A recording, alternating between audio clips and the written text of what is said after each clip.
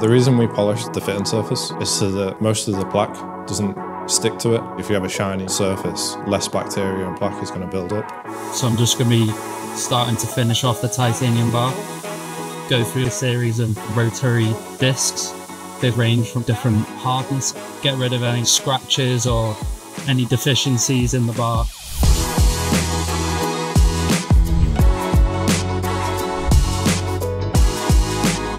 So after I'm finished and happy with it, just give it a quick steam clean off.